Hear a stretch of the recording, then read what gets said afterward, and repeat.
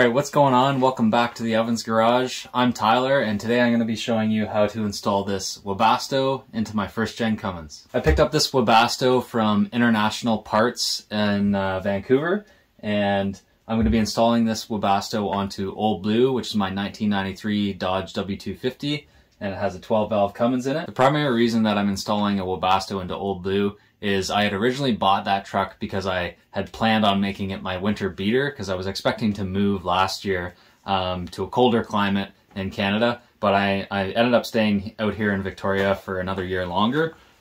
This upcoming summer though, I'm expecting to be moving back to a colder climate of Canada. Sometimes in the winter it gets down to like -30 in the winter time there, and there's pretty average sustained temperatures around like -10, -15 in the winter time. I may or may not have a garage when I move out there, and I want to have the truck, no matter if I'm at work, coming home, or before I'm going to work, I want the truck to be able to start no problem, and I want it to be really a winterized kind of machine that's super reliable. So one of the best things that you can do is to install Webasto, because you don't need AC power to plug in a block heater or a battery blanket or battery maintainer or anything like that.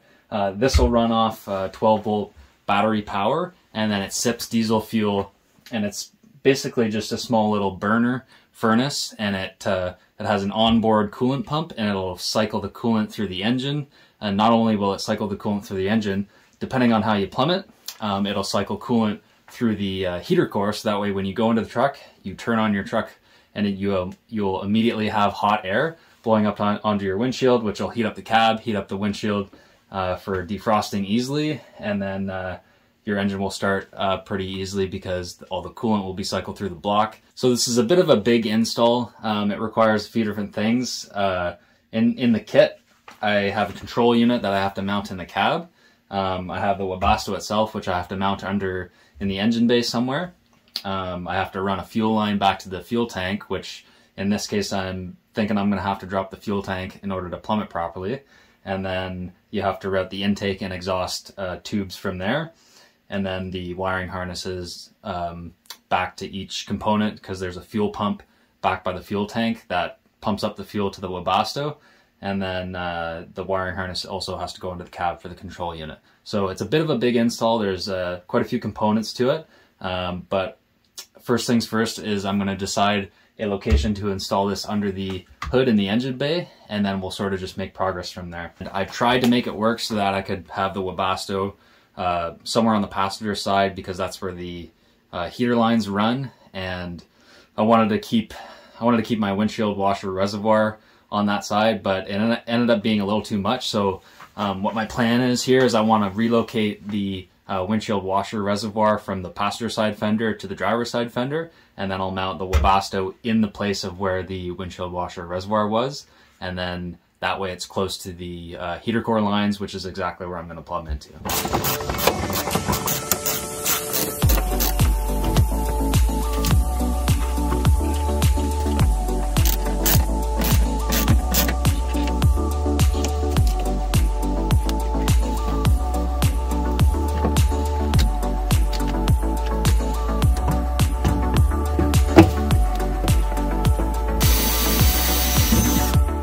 I had to cut the factory tab off of this side to make it work. All right, so I'm just on the driver's side of the truck here. I'm gonna take this 90 and then I'm gonna swap it with, there's a T right over here. I'm gonna swap the 90 and the T, and then route that hose that went to the passenger side and just run it down the driver's side.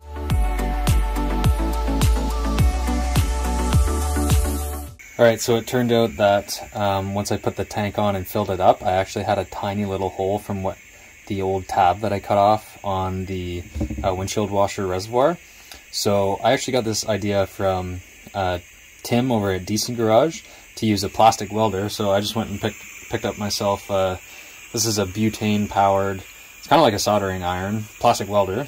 And I'm using a polyethylene rod, and I just patched up the corner there. It was just a tiny little pinhole.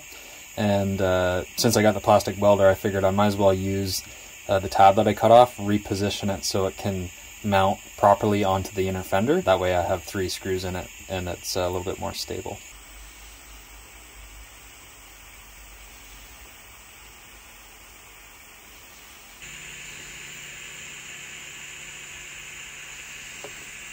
Alright, that turned out surprisingly well, and it was surprisingly easy to do.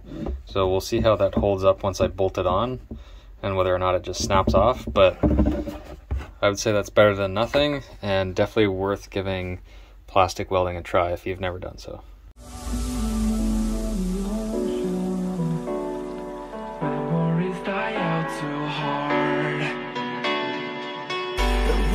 Traveling the mountains just to find the loudest tears. We sat down by the fire, knowing we could aim higher, but we didn't know that yet. So if you want something to hold on to, gotta find it first. But here I am, 'cause I've been laying under palm trees waiting for the summer, knowing there's nowhere to go. 'Cause I am happy on this island, wanna be my farmland. I don't ever want to leave, I'm in a tropic club. Okay, I just want to show you before I mount it here, I've drilled 4 holes in the inner fender. And on the Webasto, I've got 2 1-inch bolts here, and then 2 1.5-inch bolts, and I've made my own little spacers out of these plastic spacers, and I cut a little bit of an angle on it because the inner fender has an angle, and then I cut out some rubber to have rubber isolators on each bolt just to reduce the vibrations on the unit itself. Okay, so before I install it on the inner fender, I just ran some 3/4 inch inside diameter hose because I won't be able to access it from this side once it's installed, and 2 stainless hose clamps. And the kit comes with these adapters to go from 3/4 inch inside diameter to 5/8 inside diameter, which is what's on the truck.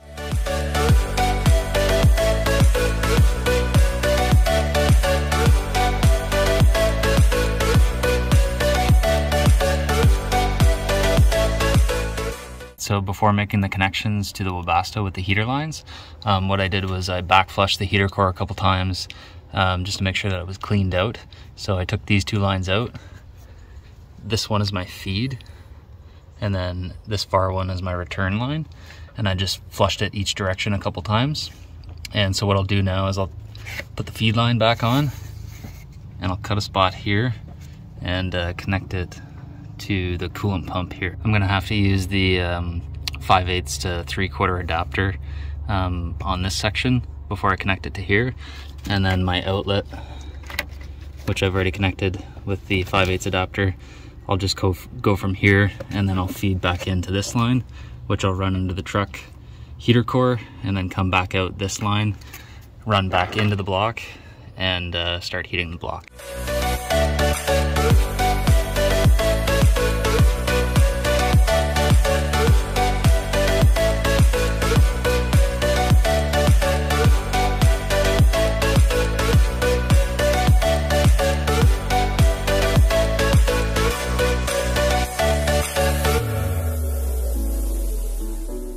Okay, so I've got her all plumbed in now. Just reviewing the plumbing again. Feed line runs back. Here's my feed line on the top, the darker one. Adapter into the 3/4 line, goes into the coolant pump on the Webasto, comes out on the inner side, and then runs through the adapter for the 5/8 line, and then into the firewall where the heater core is. Things to note if you decide to do this differently yourself. In the installation manual, it recommends that the Webasto be mounted as low as possible because it's self-bleeding for any air bubbles. So you want to try and keep it low. I decided to go with this location. The other thing is the way that I plumb this is in line with the coolant. So when the Webasto is turned off, I'm assuming that the coolant is going to be able to flow normally through the Webasto and then through the heater core. So if I don't want to run the Webasto, I can still use my heater core just running the engine. One other thing to note is in the installation manual, it recommends to draw the coolant from one side of the block and then return the coolant to the other side of the block, so that way you have even distribution of coolant being heated across the block. So in this case, it's not really perfect, but the feed is at the front and then the return is at the bottom of the block, just like underneath the water pump area. Not really ideal. You could take a feed from the back side on the driver's side where the factory coolant temp sensor is, and you could tee off of that and then try and figure out some plumbing on this side for the return to tee into this one. This is the way I installed it. We'll see how it functions, and I can take some temp readings across the block.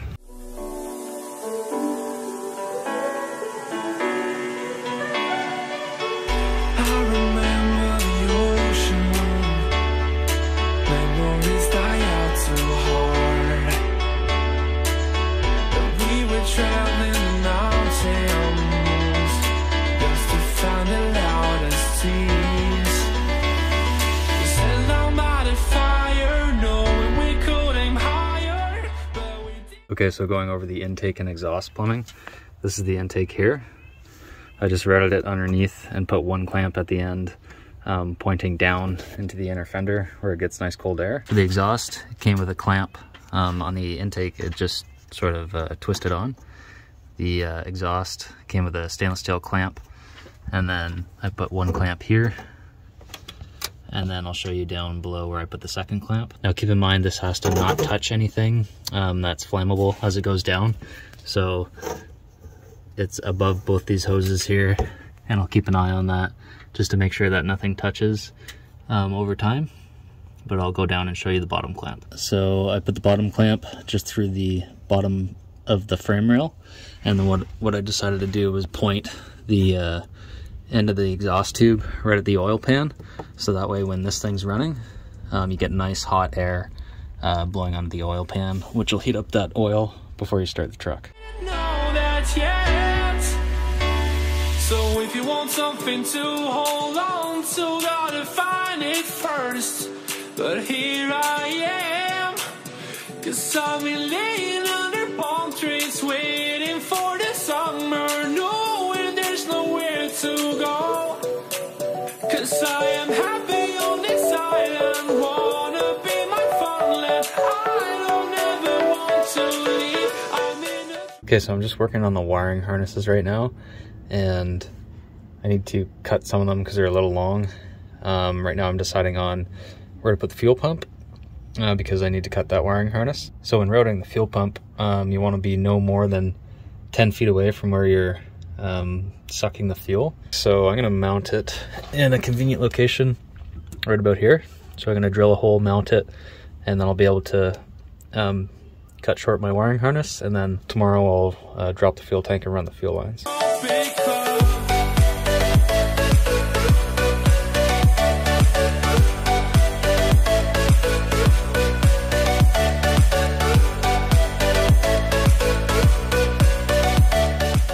And here's a look at the fuel pump installed up on the frame. It's got a bolt that goes through the frame, and then the wiring harness I ended up not shortening. I just tucked up the extra wire underneath the cross member, and then it runs up into the engine bay.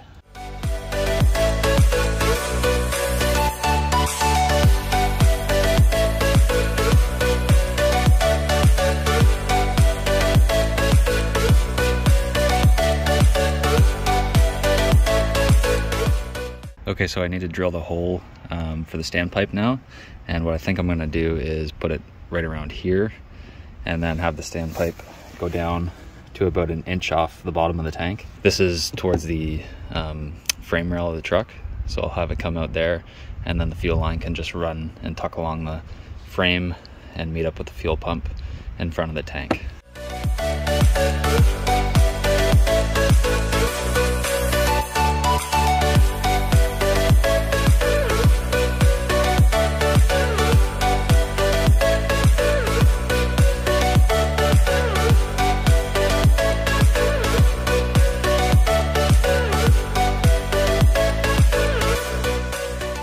Okay, so just showing you the finalized install on the fuel tank. The standpipe is just here, and then I've already clamped the fuel line, so that way once it's up there, I can just pull the fuel line back and then start zip tying it to the frame.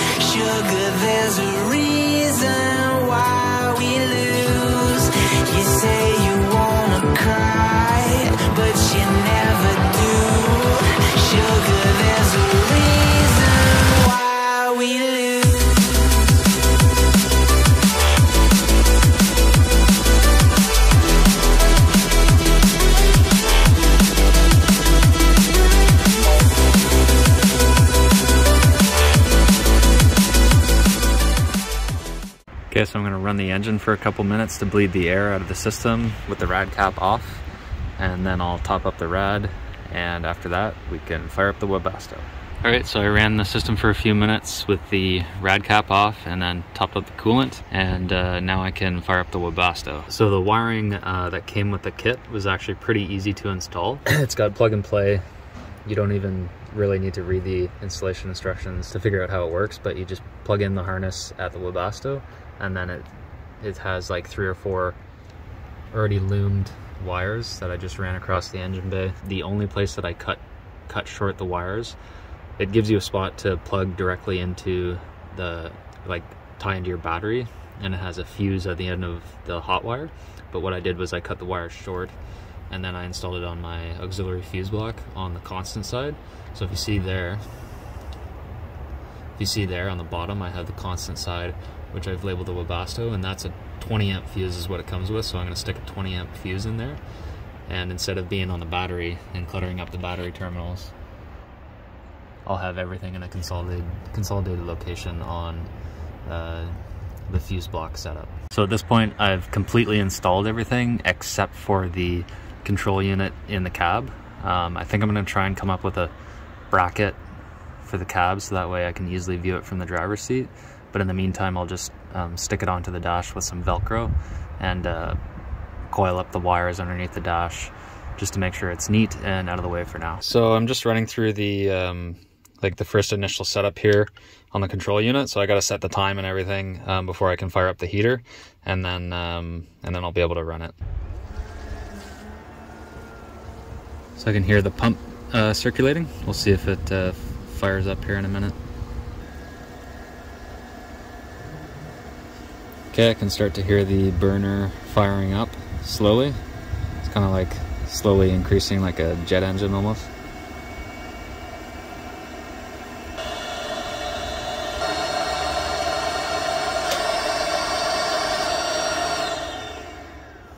Okay, it shut off for some reason. So it took a couple tries just to get the fuel up to the Webasto. Started up now though, and it looks like it's burning off just some initial smoke. It's nice and hot down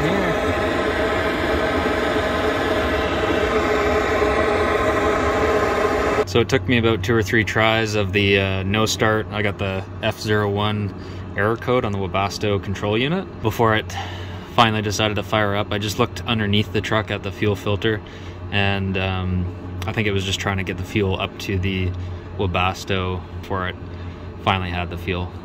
But she's running now, so I'll run it for at least 20 minutes. We'll see what the truck temperature is on the gauge cluster. Okay, so I've probably been running the heater now for about 20 or 30 minutes.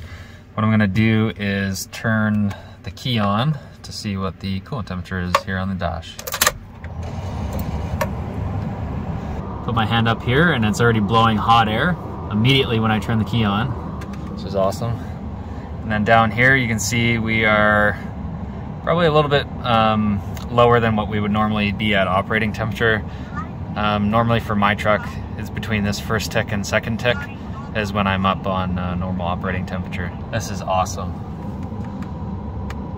Just awesome. All right, so I'm gonna come up with a solution to mount the Webasto down here to the left of the brake release controller, but for now I just taped it there, and I'm gonna get the wiring harness out of the way here in a minute and run it like that for now until I get a bracket sorted out. All right, so I designed this bracket and had it cut using a service called Send Cut Send, and this is going to be for the Webasto controller, so that lines up perfectly there. I just got to get some hardware to mount the controller to this bracket, and then this is going to mount through the brake release screw, and then I added in a couple holes there so that way I can get some bolts and bolt it in right up on the bottom of here. So I just have to drill one additional screw and then, one additional hole on this side, and then drill this hole out a little bit, get some hardware mounted up there, and then that way this will be pointing at the driver when I'm sitting in the driver's seat. All right, so I've got some stainless hardware to mount the Webasto controller, and I designed it so that way the ends of the controller could fit through this hole here first,